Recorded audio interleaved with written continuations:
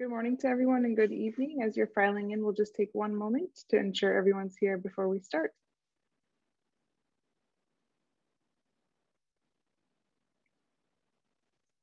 All right, again, hello and good morning to all of you from Washington, D.C. Thank you for joining us for today's policy briefing, USMC Force Design 2030, New Deterrence Strategy, Views from Japan. My name is Shanti Shoji, Director of Programs at Sasakawa USA. We are honored to have Lieutenant General Koichi Isobe as our featured speaker, with Lieutenant General Chip Gregson and Lieutenant General Larry Nicholson as commentators. Sasakawa USA is a nonpartisan 501c3 organization dedicated to deepening the understanding of and strengthening the relationship between the US and Japan for the benefit of a free and open international community. Our activities mainly focus on security and diplomacy through the engagement of exchanges, dialogue, analysis, publications, and networking. Just a few housekeeping things I'd like to go over before we get started. Today's event is being recorded and is on the record. A recap and video recording will be made available on the Sasakawa USA website in the coming weeks. Regarding the Q&A session we will have later in the program, you can submit your questions at any time throughout the program as you would like. Just please use that Q&A function at the bottom of your screen. And we look forward to the lively engagement after our conversation. All right, I would like to pass this over to Dr. Satohiro Akimoto, Chairman and President of Sasakawa Peace Foundation USA. Dozo yoroshiku onegai itashimasu. Good morning, I am Satohiro Akimoto, President and Chairman of Sasakawa Peace Foundation USA. I am delighted to see you all. It is my honor to introduce Lieutenant General Koichi Isobe. He had a long and distinguished career in Japan's Ground Self-Defense Force, culminating in the position of 37th Commander of the Eastern Army from 2013 to 2015. I'm particularly delighted to have him today as our main speaker, simply because he is one of the most informed and careful thinkers of national security issues in Japan. I was in Tokyo at the end of July and early August. I came across with his article on Marine Corps' force redesign in a monthly magazine called Seidon. I was impressed with the article and immediately got in touch with him. He graciously accepted my offer to present his views on this important subject matter to American friends and Japanese colleagues. So thank you very much, General Isobe. If I may add, he has been very familiar with the Marine Corps, closely working with them during his active service duty, and even earned a master's degree at USMC University in Quantico, Virginia.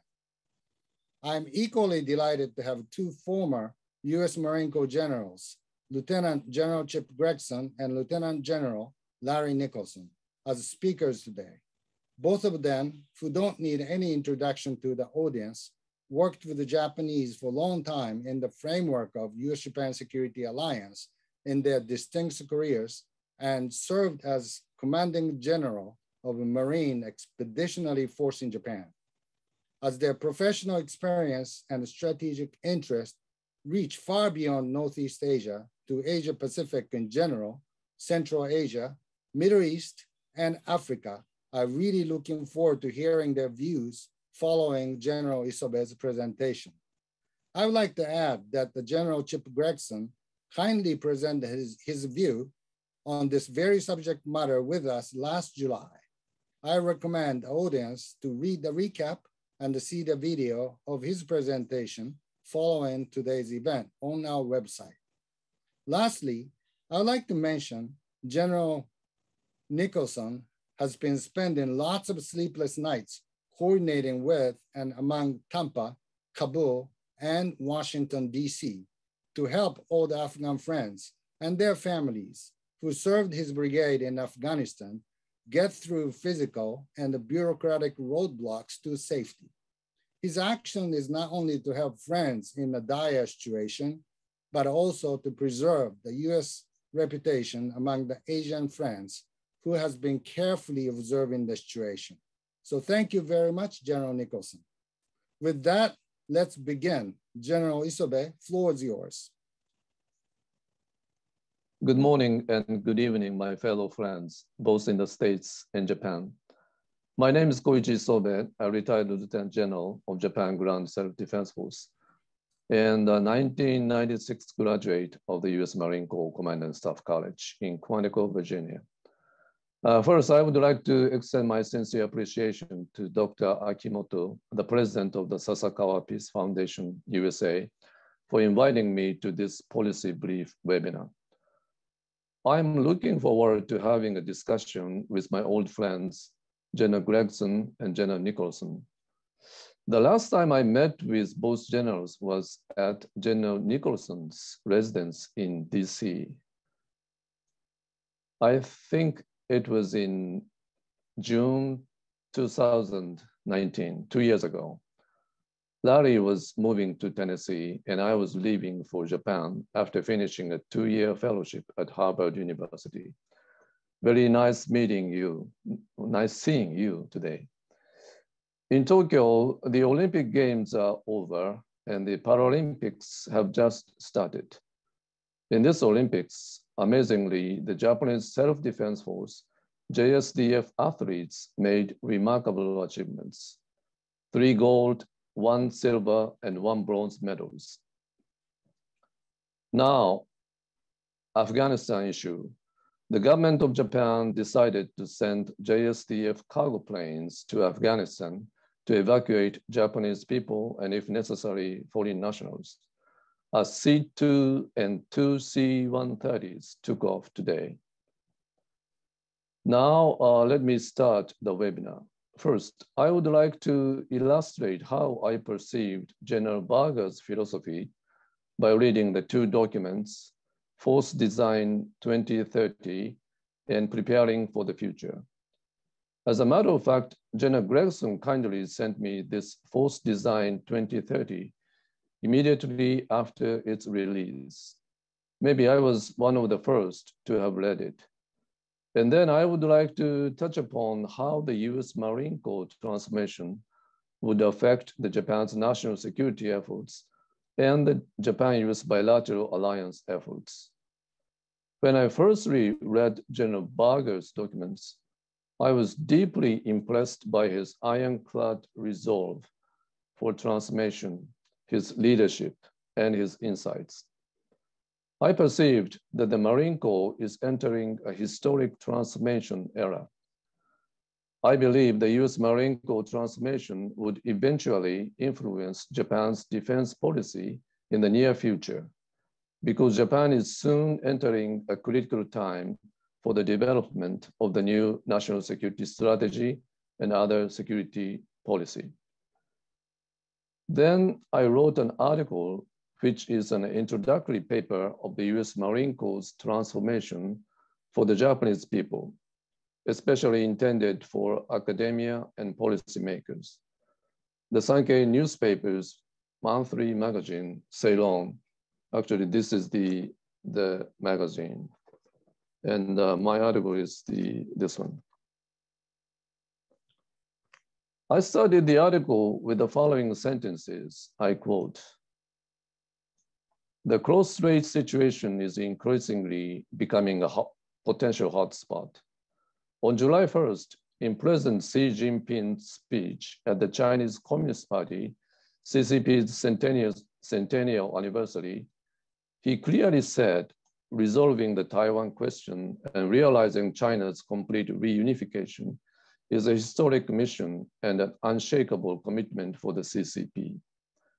Even such a tumultuous situation as the Taiwan Strait, it seems that the General David H. Berger, Commandant of the Marine Corps, and his best and brightest are quietly devising their future concept. An essence of the concept appeared on the surface as 2 documents signed by Commandant Berger, Force Design 2030, released in March 2020, and Preparing for the Future, released in May 2021. Let's take a look at how the Marine Corps would transform in the future based upon the Commandant's papers and what it would mean for the national security of Japan," unquote. As most of the audience here may already be familiar with the concept of the Marine Corps transformation, I am not going to touch upon details of the documents. Both distinguished Marine generals have far better wisdom about these than me. I would rather point out from the Japanese perspective what I have learned from his philosophy. These are basically three. One, growing threat of precision strike capabilities. Second, the future role of the Marine Corps, focusing on deterrence. Third, Marine Corps back to basics, the nation's naval expeditionary force in readiness. So first, growing threat of precision strike capability. The coherent threat recognition underlying in Varga's documents is the globally and rapidly proliferating precision strike regime. In the papers, General Varga has not clarified who they are, but I interpret these are People Liberation Army, PLA's IRBM and MRBM capabilities, such as DF-21, DF-24. The proliferation of precision strike weapon systems has made fixed facilities and large units on ground and large vessels at sea even more vulnerable. Therefore, within the effective range of enemy weapon system, there is a growing risk to naval task forces and large ground forces.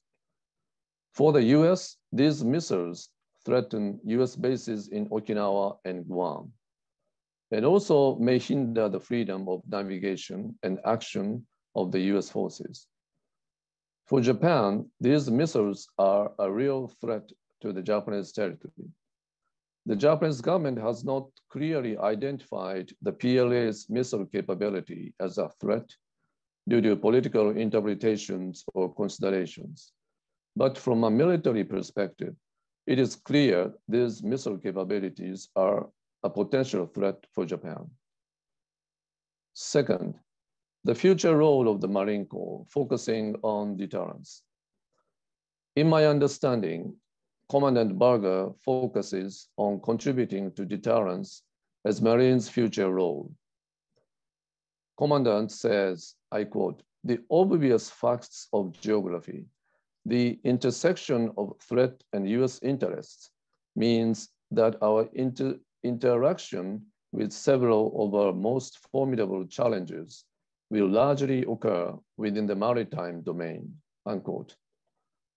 In Force Design 2030, he made clear his belief that traditional organizational arrangements, training, and equipment must be transformed to meet the new goals, and insisted that the force design that the Marine Corps had previously considered to be immutable should be transformed into a smaller, more dispersed, and more survivable force. Traditional force design is based on forcible amphibious operations. He argues that this needs to be fundamentally reviewed. In a sense, this is an innovative claim that would discontinue the past belief. Speaking of the Marine Corps, many people, both in the States and Japan, recall the eye-opening photograph of Marines flying the Stars and Stripes on Mount Suribachi, Iwo Jima. The commandant himself insisted that the Marines should not rely solely on the ability to carry out assault landing operations, such as the Battle of Iwo Jima. He argues that he does not believe that the joint assault landing operation is off the mark or an anachronism, but he argues that a different approach is required in an anti-access and area denial A280 environment. He then presented the direction of the future force design and called for further discussions in the future. In particular, I focused on the claim that, I quote, "We are not designing an across the ROMO force and across the range of military operations force, but rather a force intended to prevent major conflict and deter the escalation of conflict within the Roma, unquote. This idea is characterized by its focus on military force design that focuses on deterrence. And I have read the significance of the Marine Corps' transformation in that regard. Third, Marine Corps back to basics, the nation's naval expeditionary force in readiness. I have a clear impression that the Marine Corps is going back to basics and to its origins. For the last 2 decades, the Marine have been employed in deserts or inland in the Middle East. Now the battlefield and the adversary are completely different. The Marine Corps will likely be spending much less time in the desert or inland environments. I believe that Commandant Barger has identified the Marine Corps' raison d'etre or core value as the nation's naval expeditionary force in readiness.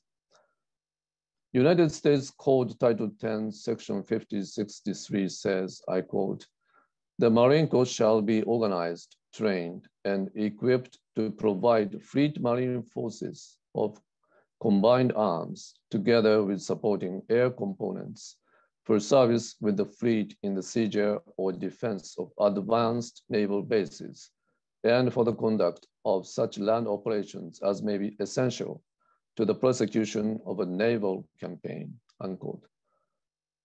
Based on these observations of the Marine Corps transformation, my logical supposition is as follows. The threat perception of the Marine Corps is almost identical to the one of the JSDF, I think. But there is a difference in terms of strategic objective. The Marine Corps' objective is to enable naval and joint forces to have a freedom of navigation and operations in the vicinity of the first island chain. As for Japan, the first island chain itself is our own territory. For Japan, it would be the territorial defense operations. On these islands, many Japanese people inhabit. The JSDF's strategic objective is to preserve sovereignty, to defend these islands, and to protect the people. So let me explain 2 issues. One is Japan's unilateral national security effort, and the other is Japan-US bilateral alliance effort. Implications of the US Marine Corps transformation to the Japan security policy. The Marine Corps and the US military are trying to strengthen their stance in the great power competition with China. The approach emphasizes deterrence in order to make the cost of PRC, People's Republic of China, aggression so high that it forces them to give up their attempts to invade. If China and the US fall into a full-scale military conflict, both sides will surely suffer unbearable damage, Japan also. And the conflict would eventually trigger a world war. Therefore, I think the US military is trying to establish a powerful and effective deterrent posture, which enables PRC leaders to abandon their ambitions at an earlier stage. Of course, the US military is also preparing for a full-fledged military conflict, assuming the worst-case scenario. The JSDF, I think, has been focusing on physical defense of these islands by stationing ground self-defense force troops and establishing the Amphibious Rapid Deployment Brigade, ARDB. These efforts have, of course, strengthened the deterrent posture of the Southwestern Islands. In addition to these efforts, considering the PLA's rapidly growing precision strike capabilities, Japan should develop its capability to deter and respond to these missile threats. PLA's missile ranges cover not only the Southwestern Islands, but also mainland Japan. Japan should develop a deterrence strategy against the adversary's potential missile threat. In order to do that, the JSDF needs a more comprehensive deterrence policy.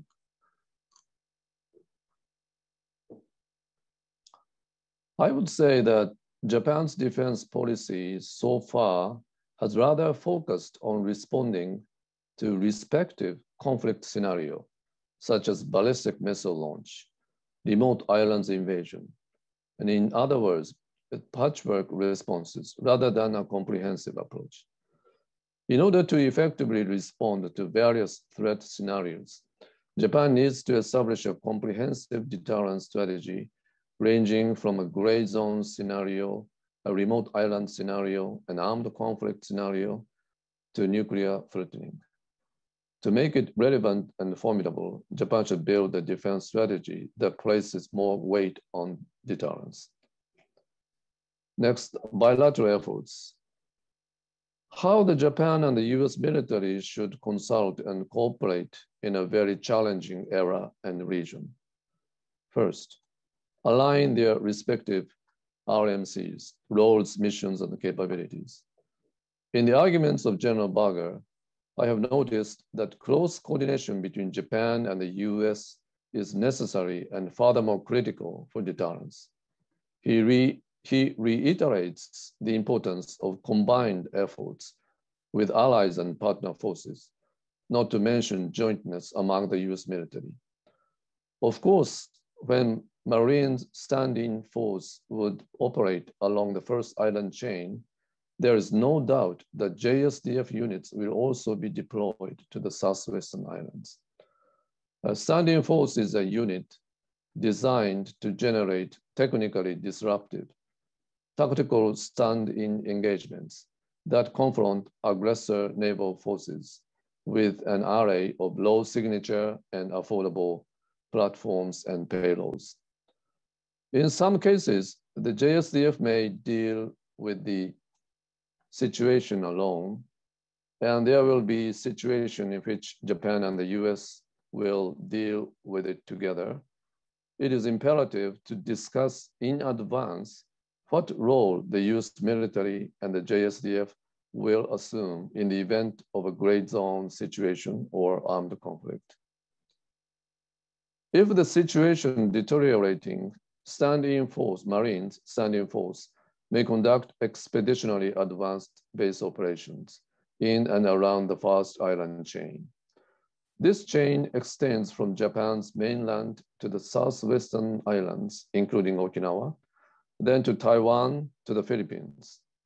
It means that in contingencies, the Marines stand-in force and the JSDF's ARDB and other units are presumably operating side by side.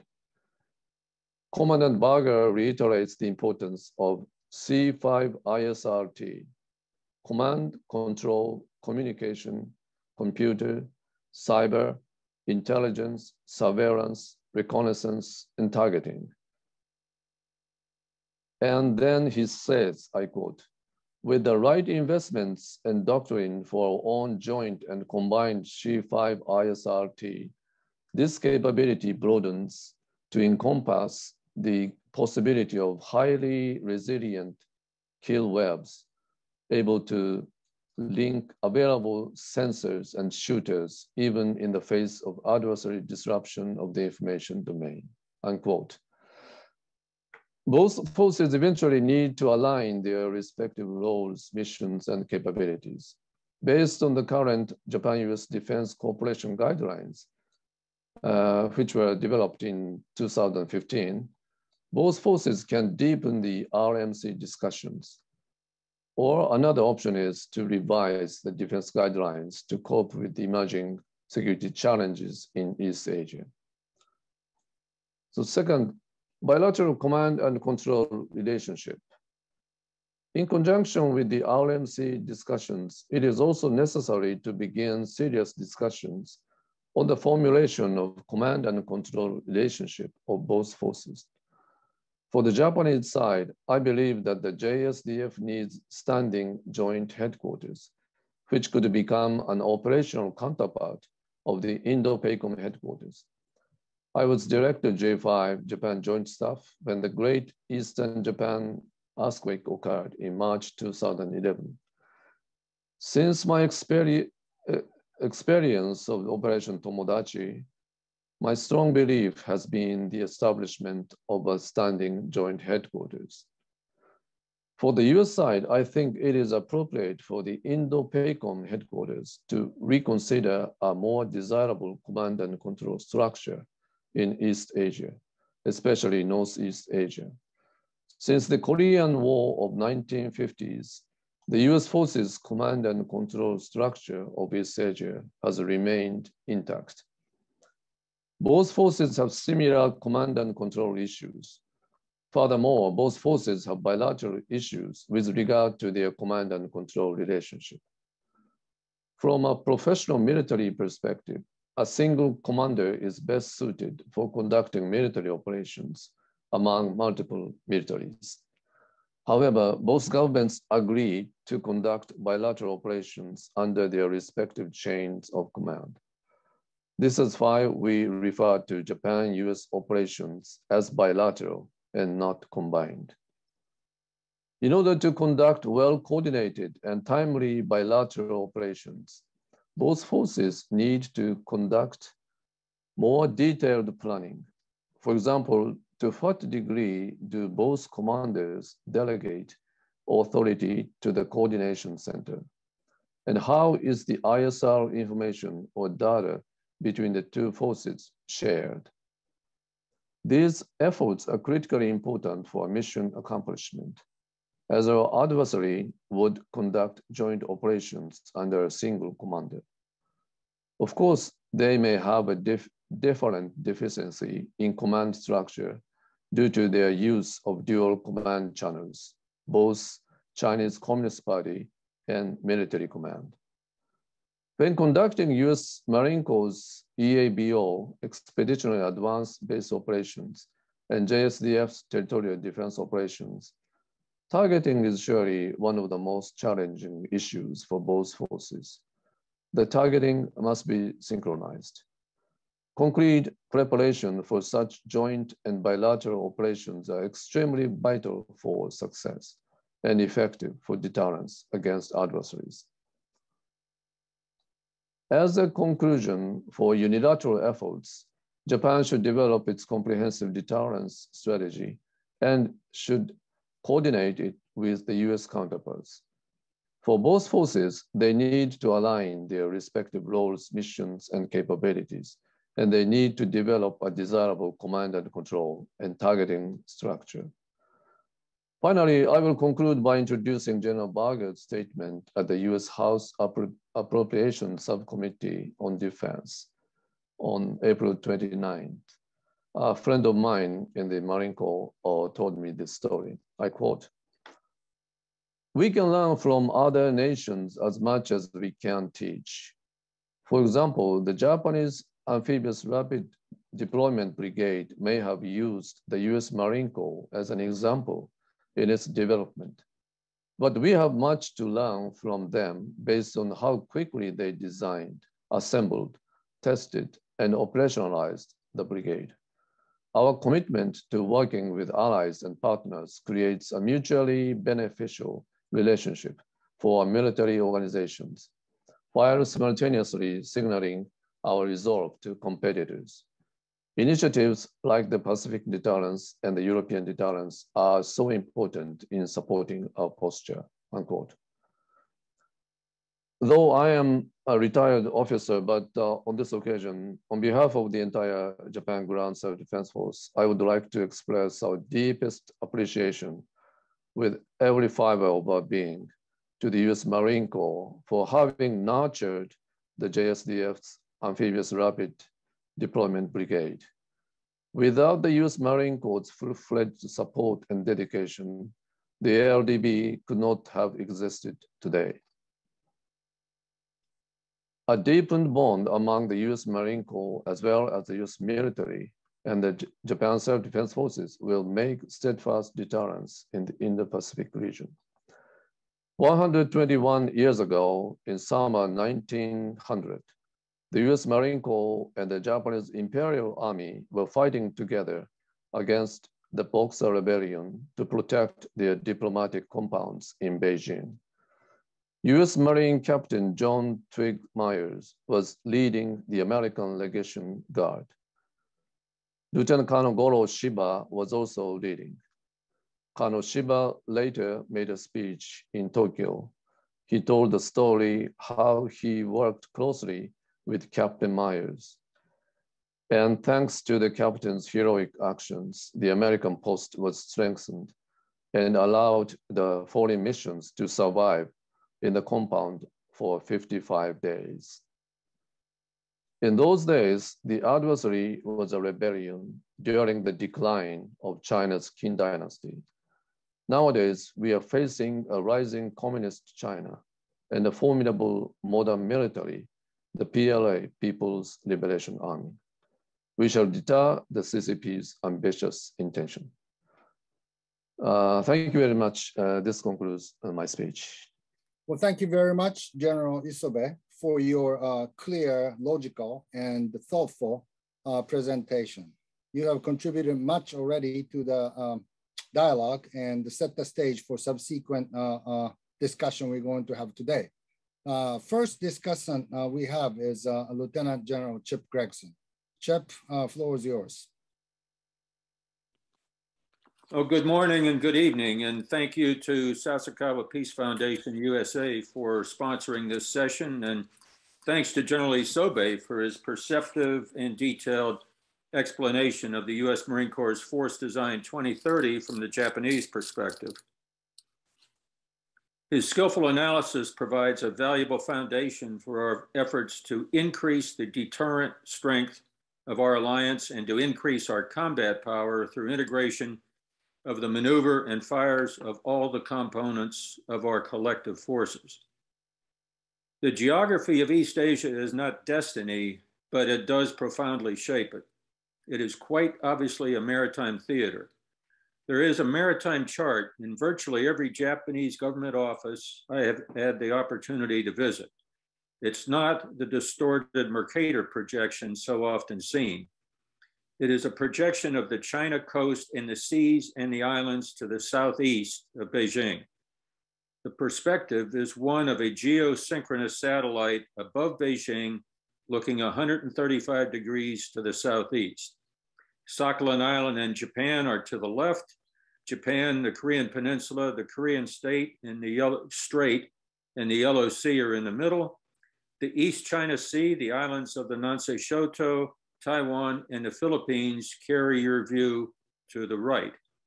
Farther out, the second island chain from Iwoto to the Northern Mariana Islands, then Guam, and from Guam back to the Southern Philippines completes the picture. The Japanese are well aware that all of these are connected.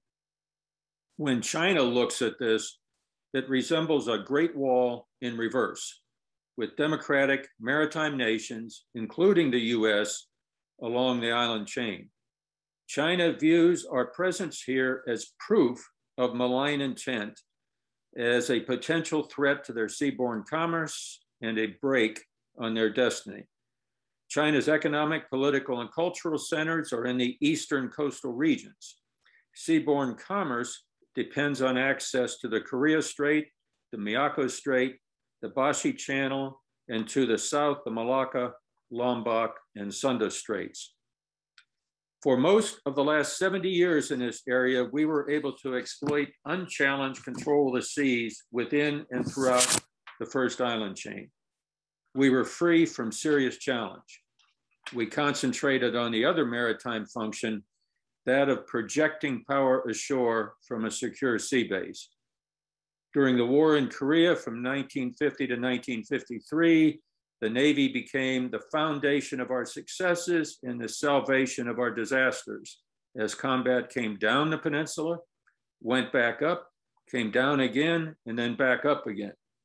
The 7th Fleet kept units joined in the ground combat in North Korea. The 7th Fleet kept units between the Chinese mainland and Taiwan. Mao's China joined in the ground combat in North Korea, but was unable to project force to seaward.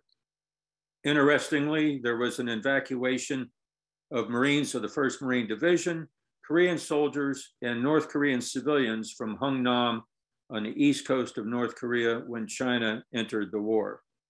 Japanese maritime units contributed to that evacuation force. In Vietnam, our fleet maintained continuous presence off the coast of North and South Vietnam, providing secure logistics support as well as fire support.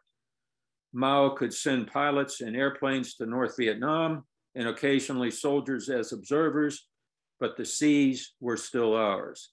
Operational concepts and weapons system developed over these years, assuming assured and secure control of the seas. The effects of that assumption are still with us, but times have changed.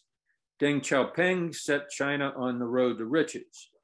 Now China's powerful command-directed economy and industrial base provide a massive amount of military material from satellites to airplanes, ships, submarines, and missiles of all ranges. They have the advantage of a vast geographic sanctuary for long-range weapons that can be used in a fight for sea and air superiority. General Isobe's points about the precision strike regime and the reconnaissance, counter-reconnaissance fight are exactly right. We're outnumbered and outranged. What can be found can be targeted, and what can be targeted can be hit if it can't evade, hide, or defeat the attack. New operational concepts are needed. Forces on land must not remain passive in a fight for sea control.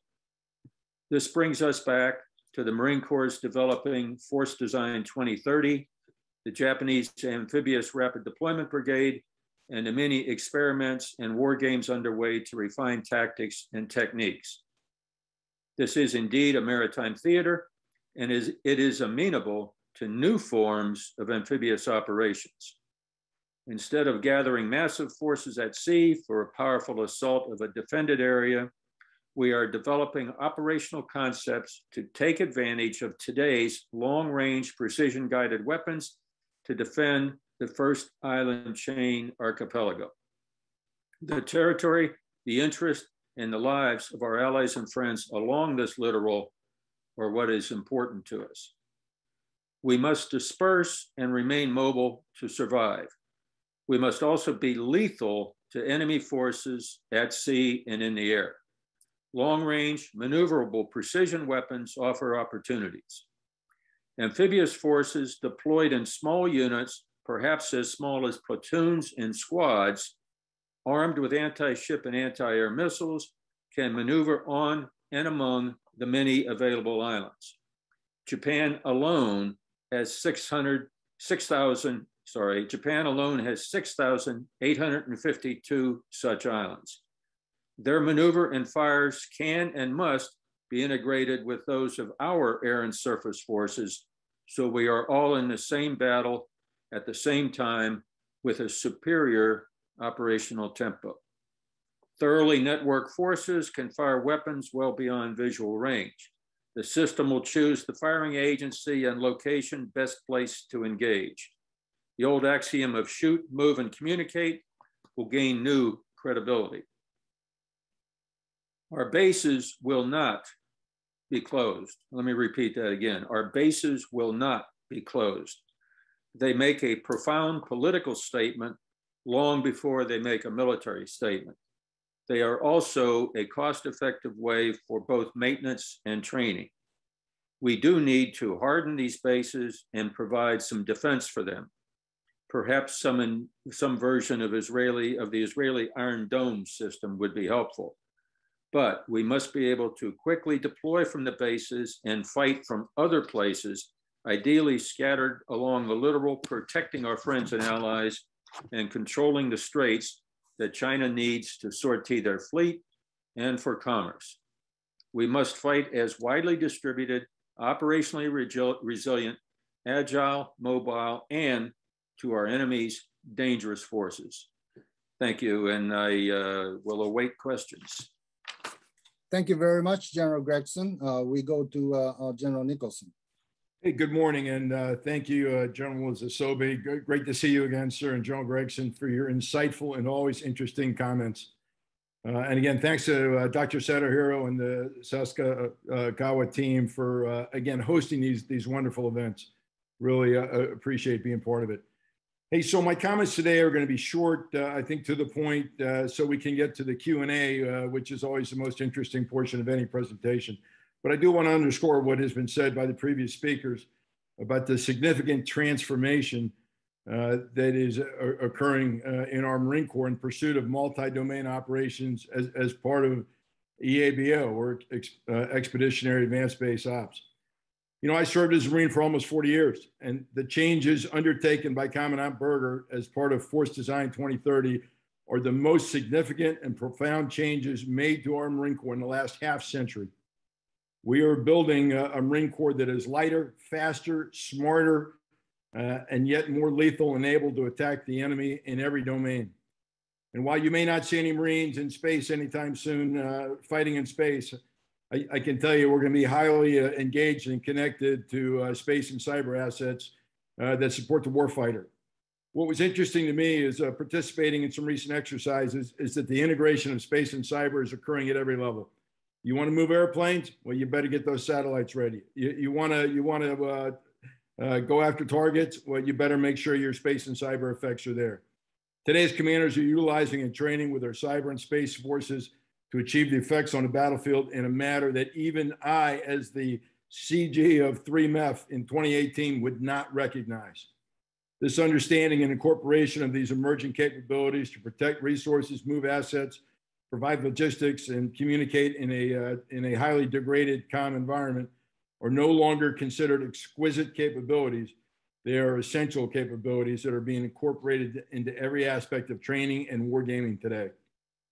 A big challenge facing our Corps that is still really unsolved is the movement inside the weapons engagement zone. In an environment where tactical mobility provides strategic advantage, I know Commandant Berger and his team are working tirelessly with industry and our own experimental design teams to accomplish this most challenging task. And of course, that will be occurring within the enemy threat ring or inside the weapons engagement zone. And I know a lot of work and effort by our Commandant is focused on achieving those platforms that will be used in that environment. I want to shift to one of my favorite topics, and that's training and exercising. Training with allies and partners has always been an important demonstration of friendship, commitment, and strong bonds between our nations. You know, I grew up in a Marine Corps where large-scale training exercises, either bilateral or multinational, especially in the Pacific, were frankly very gentlemanly and pedestrian. The troops were never overly tasked, and they looked forward really to great liberty at the end of the mission.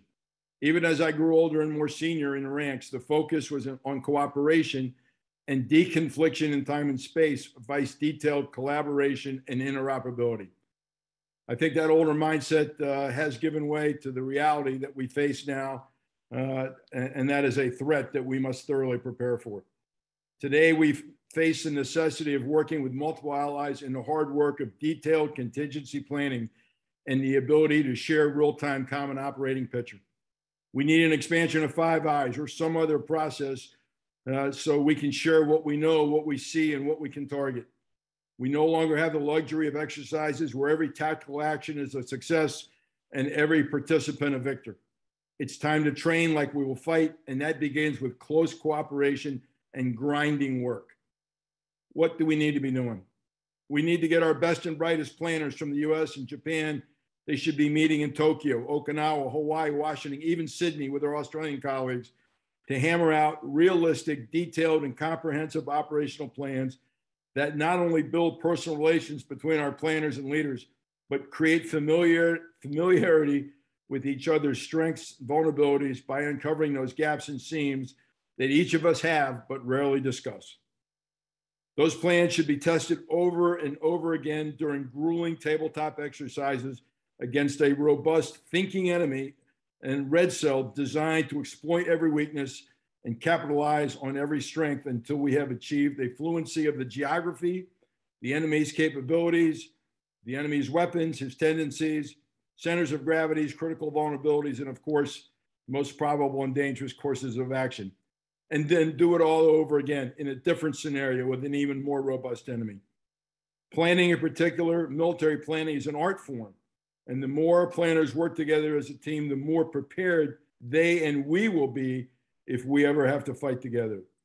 The old notion of allies being separated by time, space, mission, working in separate areas of operation will not work in a future fight. Familiarity with each other are no longer nice to have.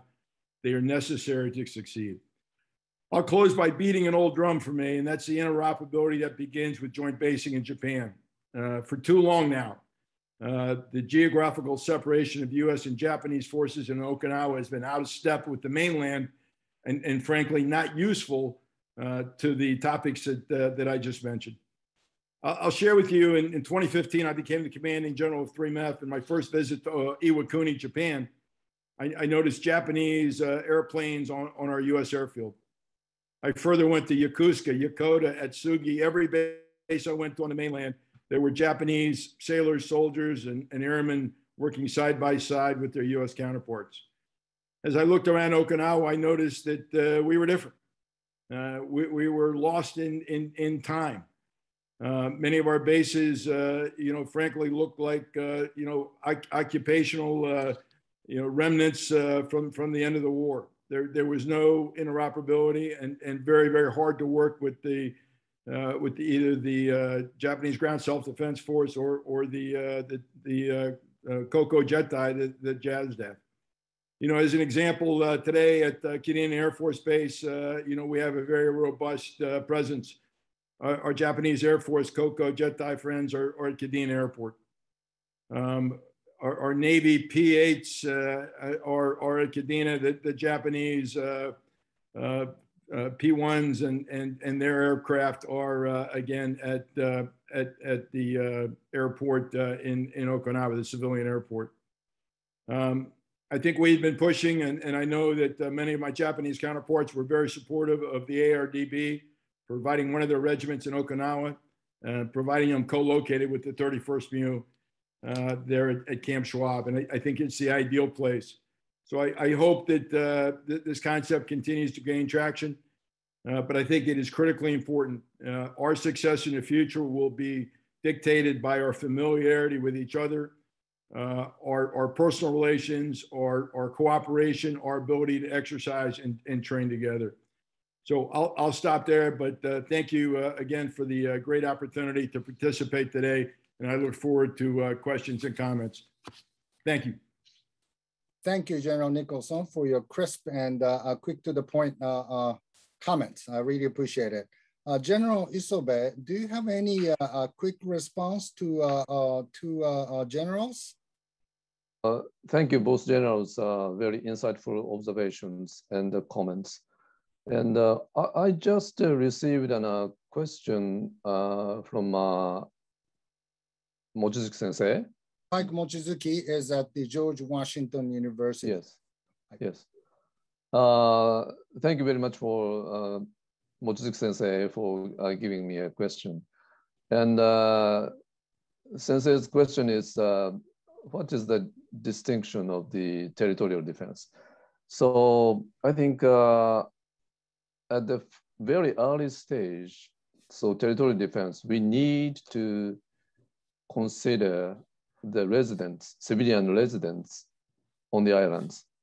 So at an earlier stage, we need civil protection for the civilians and evacuate from the island. So this mission is very important, especially in Okinawa Prefecture. So I emphasize this. And also, after the operation is over, then we need move to the phase 4. Phase 4 is the restoration of the territory. So for the self-defense force, we need to think very early stage evacuation of the civilian people. And the last stage, we need to restore the territory. So during the operation, I think the US forces and Japanese forces conduct operations side by side. So this is my answer. Thank you very much. We have over 150 people registered for this event. It's a very popular event. And several people actually sent in some questions prior to the event. I just wanted to introduce one question, which was asked by Colonel Thomas Woods.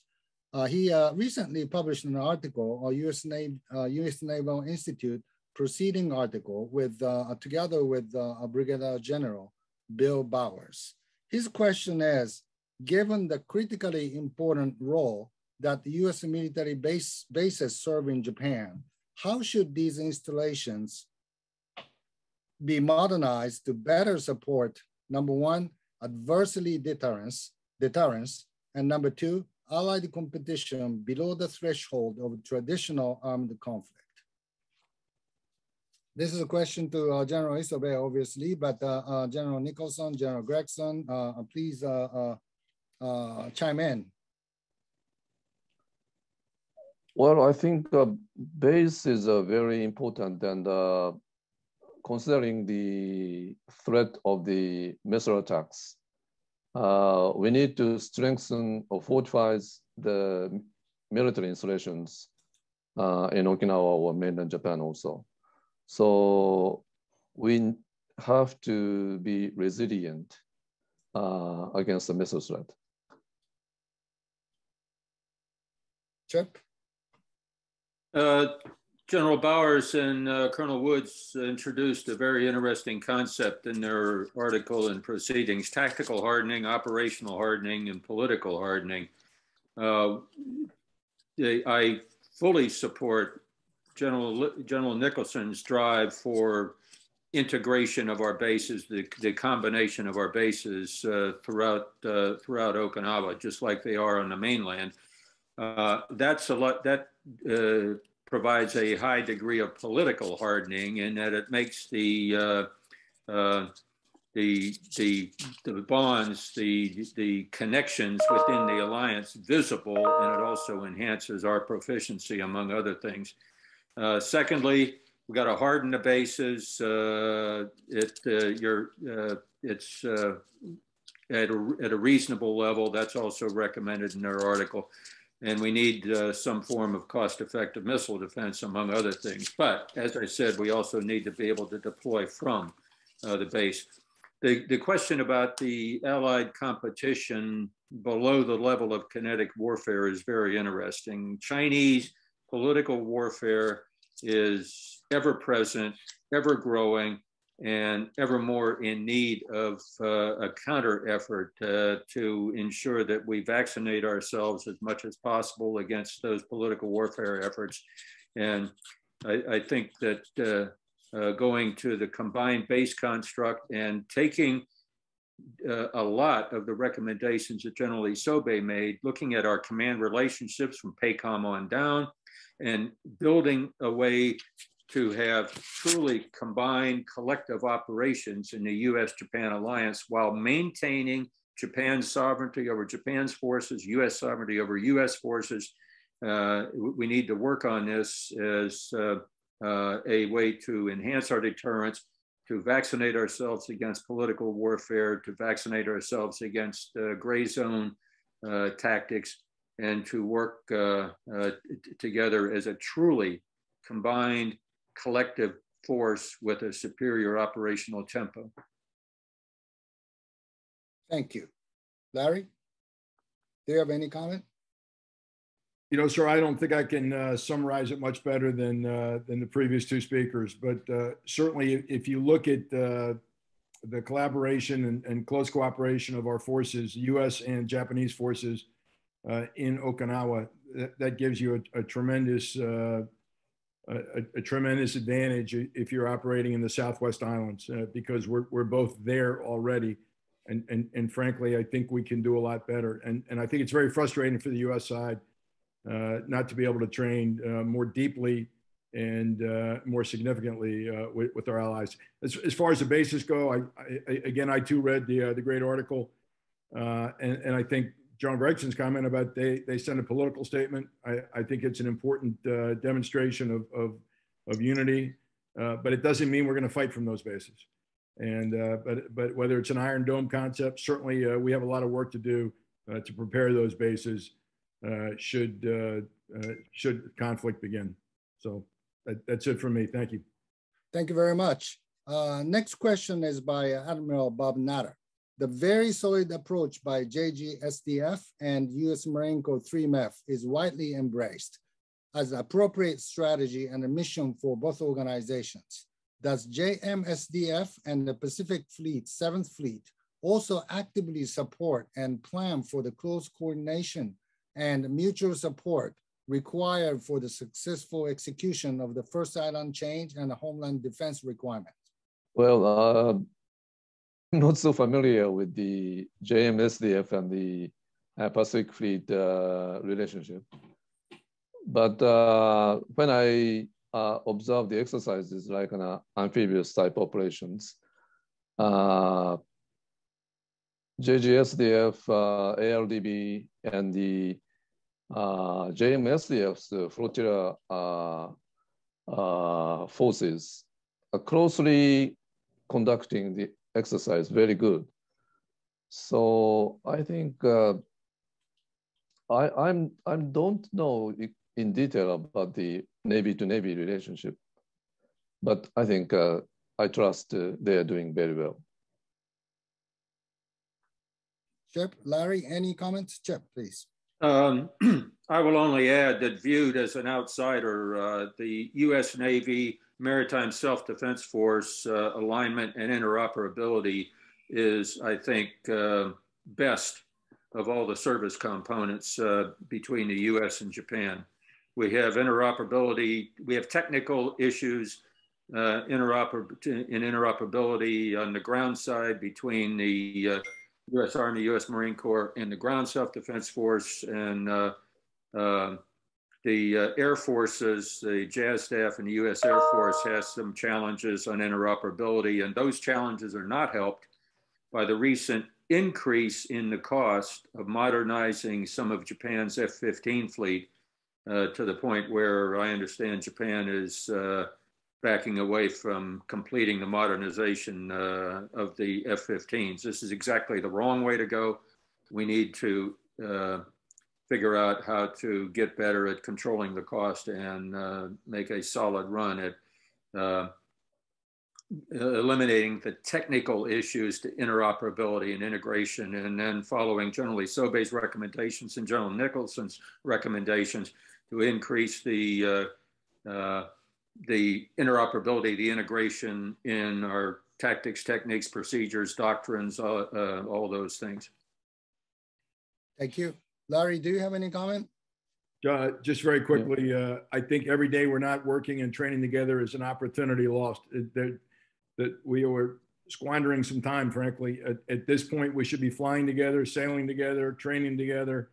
And I think the opportunities that we're missing today, if we don't capitalize on them soon, I think we will regret the time we spent not working together, not planning together. And I really think, getting our best and brightest young planners from Japan and the United States and Australia together and keep locking these guys in rooms and make them do scenario after scenario until we have reached that level of understanding.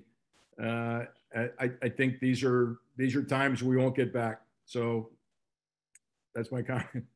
Thank you very much. We have already reached 10 o'clock, but if I may, I'd like to ask one more questions from the audience, which is from a different angle than we've been discussing.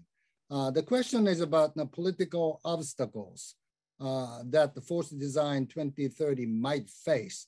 And this is a question for General Gregson and General Nicholson, but at the same time, I'd like to ask General Isobe to answer, if possible, what are the political obstacles that your Japan's response to Force Design 2030 may face in Japan, in Japanese politics? And the Japanese politics is a very difficult situation at this particular time, to say the least.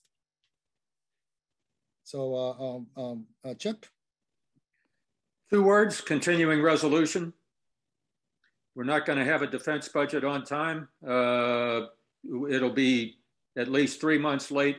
You can't fund any new starts when you're under a continuing resolution in our budget system. And every continuing resolution that we have to endure in our government is a gift to our adversaries. Thank you. General Nicholson. Yeah, I think if you look at some of the criticism General Berger has received, it is probably a feeling of what about those legacy roles that the Marine Corps has. The Marine Corps has always been the nation's quick response force. If we are so totally invested in expeditionary advanced base operations in the Pacific, what about the rest of the world? And I think this past couple of weeks showed that we were still able to move several thousand Marines into Kabul Airport pretty seamlessly, pretty quickly. At the same time, we have several hundred Marines that went to Haiti on ship. So I think there is some political sensitivity. Is the Marine Corps changing its roles and missions that have been assigned by our government? And I think the answer is no. But certainly, as General Berger looks to prepare for what he thinks is the existential threat to our nation, I think he's right on target. He's doing those right things without giving up those roles and responsibilities we have to our nation. Thank you very much. General Isobe.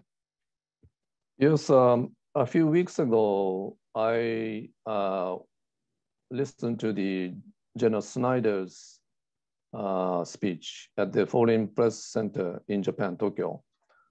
And there was a question about from the media that the Marine Corps is shifting to the very small sized, dispersed, and mobile survivable forces. Then why does the Marine Corps need the US military installations in Okinawa? So this kind of question would rise in Japanese politics also. So I think we need to clarify, or we need to explain why the US military bases are necessary in Okinawa. So we need to continue to make effort, this kind of an explanation. Thank you. Thank you very much. In order to do what General Isobe just said, stability in political leadership in Japan is very important, and the situation today is worrisome, to say the least. We try not to keep people online more than an hour, and I hope that we can get back to in-person meeting or hybrid meeting sometime soon.